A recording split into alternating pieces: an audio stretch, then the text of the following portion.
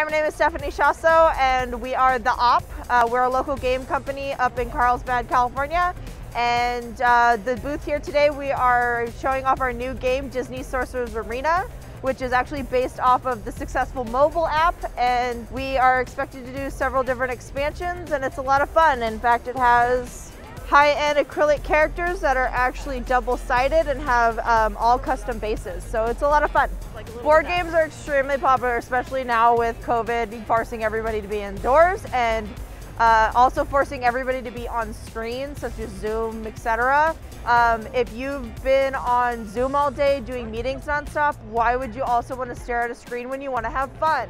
So in fact, lots of people have come back to analog gaming and have said, hey, I still want to do something fun that I know and I love, that's an IP that I play on a video game, but now I want to do it in tabletop form, which honestly has led to games such as Cuphead, which of course is based on the successful video game, and now we have created that same rapid fire shooter feeling, but with a fast rolling dice game.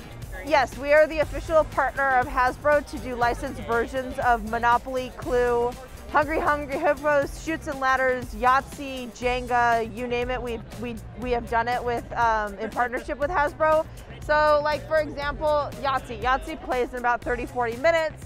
We also have our deck building game, Harry Potter, at the end. It's the two-player competitive version, Defense Against the Dark Arts. It plays in 20 minutes. It's a 1v1. I like to say it's the great one for couples to play after they've made dinner. The loser does dishes. But then we also have things such as Talisman. So Talisman, of course, is that epic long play, just like Monopoly. It's Europe's Monopoly. It plays 4 or 5 hours. We actually have rules that have streamlined it to 90 minutes, so it's a little bit more manageable. But we also have party games. Party games play in 30-40 minutes, and they're the ones that you play at the end of the night when everybody's had way too much to drink and they're too tired, but they still want one more game before we all say goodnight.